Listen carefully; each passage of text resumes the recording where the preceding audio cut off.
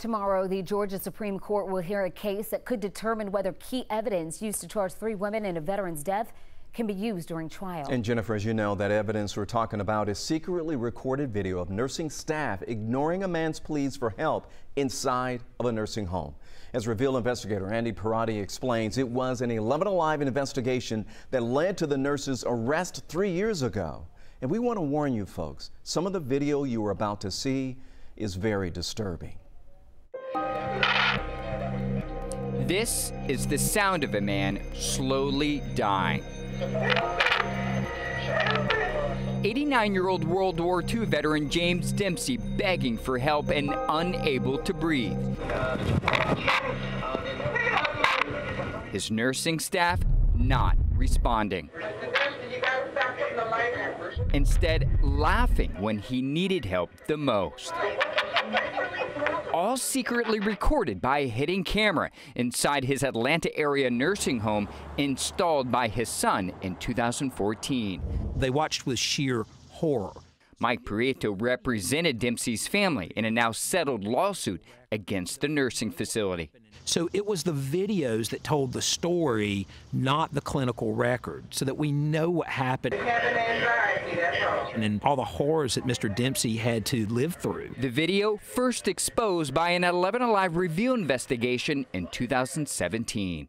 Tonight, law enforcement are crediting 11 Alive investigator Andy Parati for uncovering the hidden video that has proven to be so crucial in this case. Exploitation and intimidation. As a result of our investigation, a DeKalb County grand jury indicted 3 women.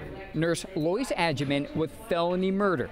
Nursing assistant Mabel Turman and nurse Wanda Knuckles were charged with trying to conceal his death. We were stunned. Sherry Boston is the county's district attorney. We would not be able to prosecute this case without that video. And those videos, in my mind, leave no doubt as to what happened in this case. I have a lawyer. 2.5 years later, the case remains on hold. The nurses' attorneys have unsuccessfully appealed to lower courts, arguing the video was recorded illegally and therefore not admissible in court. Tuesday morning, their attorneys get one last shot, this time arguing in front of the Georgia Supreme Court. Why should the public care about this case? I can't imagine a public that would not care about this case. And there's no better way to determine the factual basis for any claims of abuse or neglect against the elderly than an ability to see the video. Over the past few years, a handful of Georgia lawmakers have tried to pass legislation that would require nursing homes to allow families to install cameras in their loved ones' rooms. It's never passed. Now, Georgia's highest court could set new case law that will do it for them. This is something that we should all get behind, regardless of whether you're a plaintiff's lawyer, a defense lawyer, whether you're a Democrat, whether you're a Republican.